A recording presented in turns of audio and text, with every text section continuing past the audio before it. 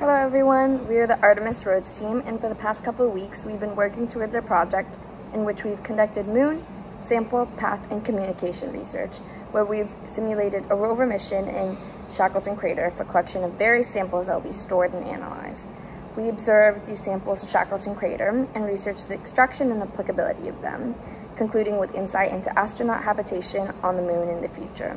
But before we get into that, here's a quick video to introduce the team.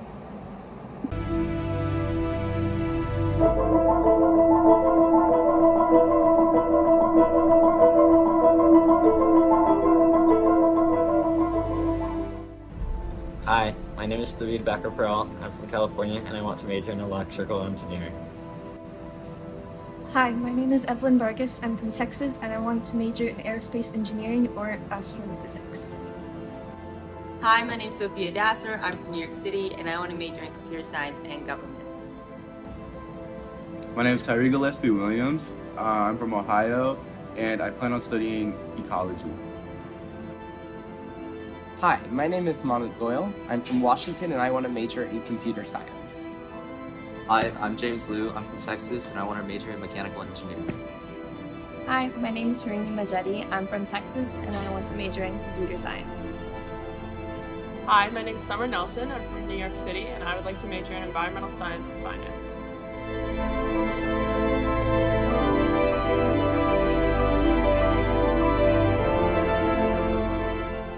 The Endurance mission will send a sample collection rover to Shackleton Crater to investigate the crater's composition and the presence and applications of volatiles in the crater.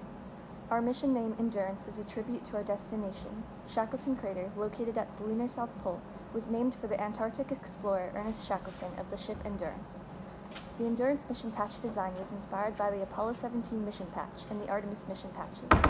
The focus of the patch is the goddess Artemis, whose golden arrow points to a future moon base illuminating the lunar South Pole.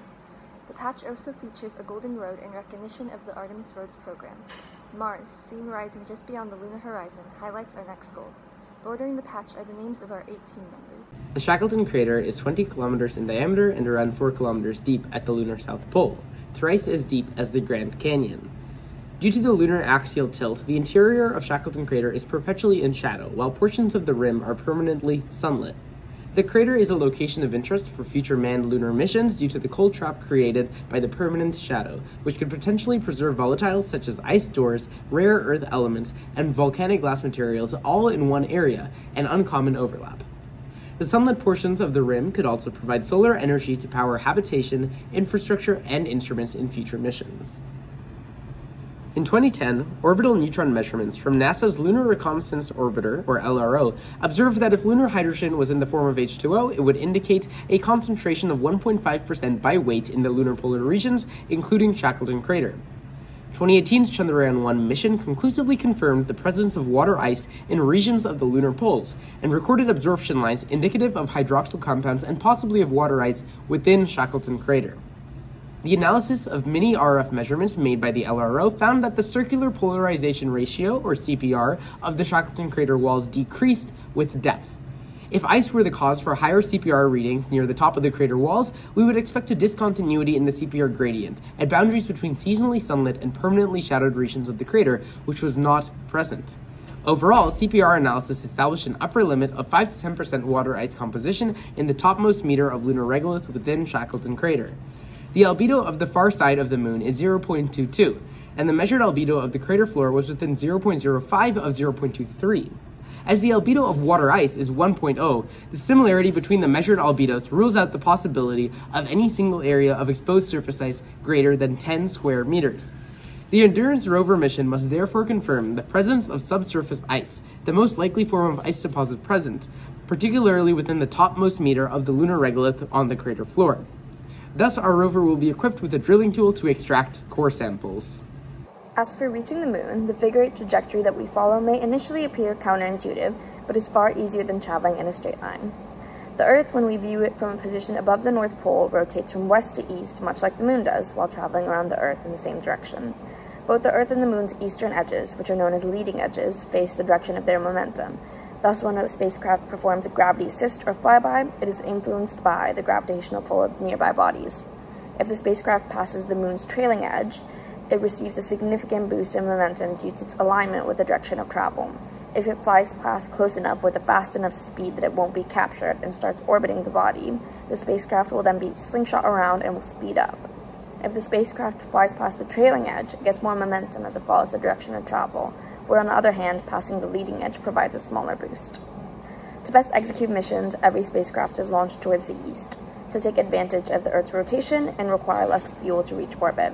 This technique was utilized in previous missions, which changed the orbit from a nearly circular one to an elliptical one, which allows for a faster mission. Passing through the trailing edge would result in the crew being stuck in space much longer, more fuel, and consumables, which aren't in abundance to provide.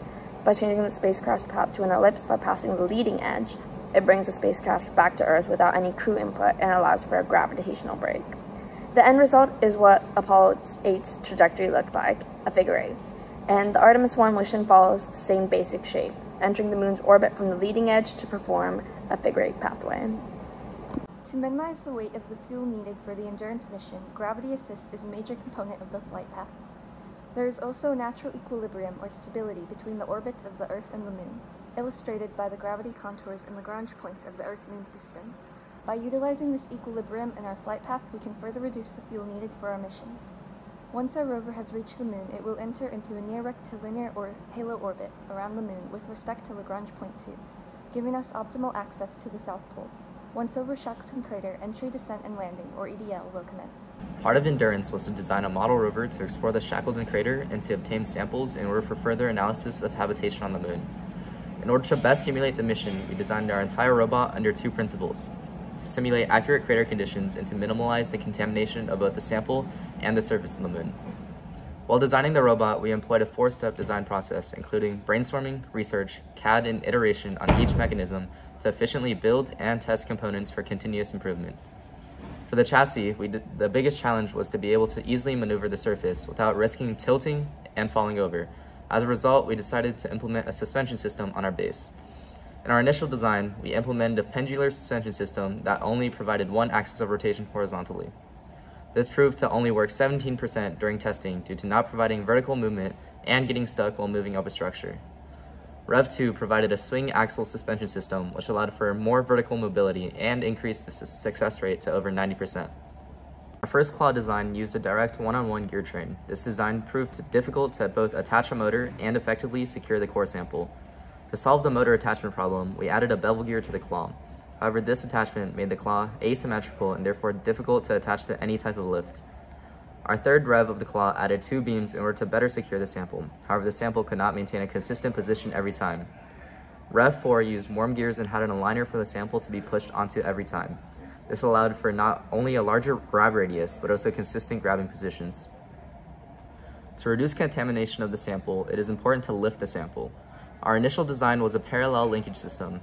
This design did not allow the claw to be parallel to the ground, which made the claw change the grab angle virtually every time. To make the lift more consistent, we tried a linear slide.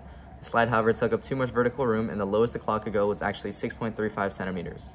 Rev 3 was similar to an elevator mechanism. However, instead of pulleys, we used worm gears. This allowed for 100% consistency in vertical movement. However, similar to Rev 2, it took up too much vertical room. Our final design was an improved linkage system that provided 3 axes of rotation. This allowed the claw to move parallel to the ground and maintain the same orientation throughout the entire lift process. Although we tried to make our model as realistic as possible, building out of Legos and time constraint limited us from adding multiple features that we would add on a real rover.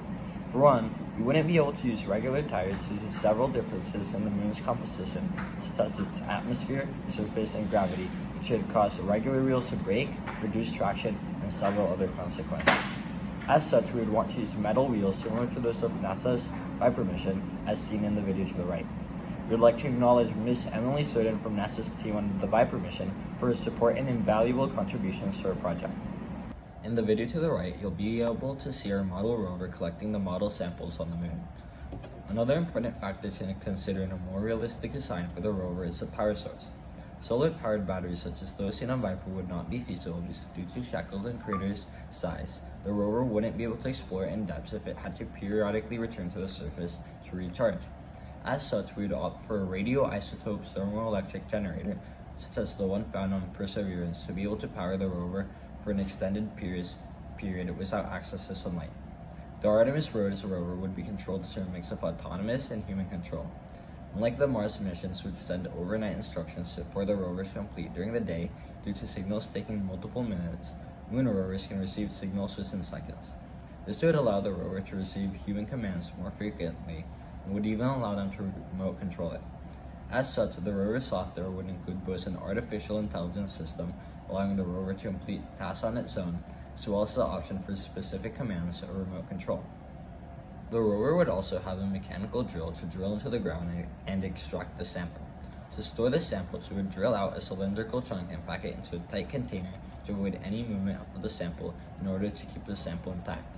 To determine where to drill, the rover would use existing satellite data on the levels of hydrogen, thermal mapping, radar pulses, and near-infrared light reflection in order to determine the most likely locations for where water is found. Although the end goal would be to return the samples extracted from Shackleton Crater to the Earth using a full lab, the mission would still have a small lab within the rover to be able to analyze the composition of the samples. In order to find a path that was suitable for endurance, one must be familiar with the geography of Shackleton Crater. After studying topographical and geomorphic maps, it was found that the rim of Shackleton is littered with deep banks and slopes known as scarps that could drop as low as 10 meters. In order to mitigate damage to the rover as well as any samples it carried, the rover will land in a spot free of as many scarps as possible. Communication between the Earth and the Moon is an important thing to consider as we venture further into the realm of cislunar travel. Because of the relatively close proximity of the Moon, all communications to and from our rover will have a delay of about 6 to 10 seconds, as opposed to the 20-minute delay in communications with Mars. During the Apollo era, line-of-sight communication was the prevailing communication method, but continuous communication between the Earth and our landing site at the lunar South Pole, as it stands, is impossible, and poses a major problem for future lunar missions with the possibility of hours-long communication blackouts. Communication is vital to space exploration, for Earth-based support in both manned and unmanned missions where unexpected or unanticipated obstacles inevitably arise. The lunar South Pole, the target of the proposed Endurance mission, is rugged. Line-of-sight communication will be affected by high obstructions such as crater walls, rocks, etc. Additionally, as the Moon rotates, it will itself become an obstruction to communication. Thus, our rover will relay its communications to the Earth through the Lunar Reconnaissance Orbiter, LRO, when line-of-sight communication is impossible and the LRO is overhead.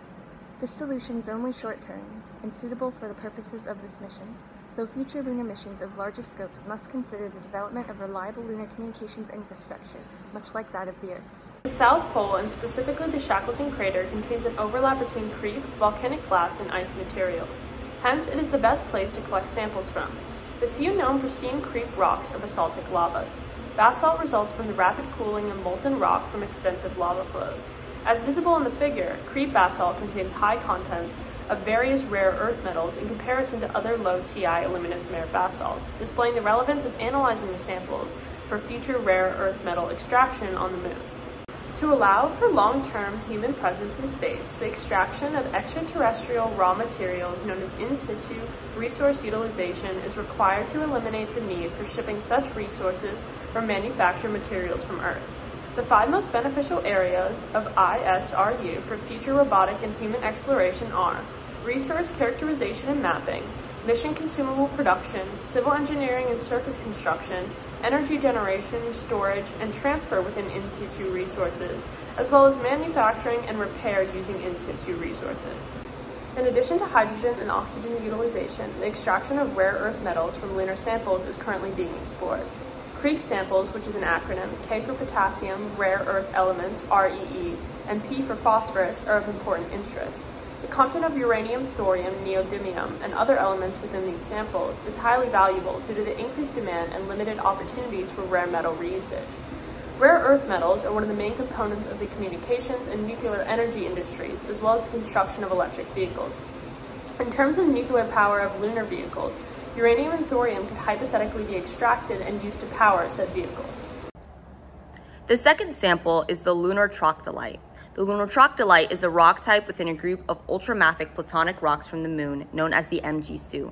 This rock type contains volcanic glass and lunar apatite beads, which can show evidence of pre-existing bodies of water on the Moon through analysis and connection to the lunar magma ocean. Understanding the Moon's magma ocean in depth could help us understand the development of Earth's. New techniques such as secondary ion mass spectrometry were employed to examine hydroxyl, fluoride, and chloride in apatite samples from 3 distinct lunar sources. As seen in the figure, the method of measure validates the existence of significant amounts of water in the form of hydroxyl. What can the glass beads tell us? In Figure 1, it can be seen that there are significant correlations between the volatile contents measured for the very low titanium glasses. In Figure 2, the sharp decrease in volatile content from core to rim suggests that the volatile contents are indigenous to the moon and were affected by degassing during magma eruption. Computational simulations that consider the degassing suggest that there is an estimated water content of 745 parts per million at a 95% confidence level.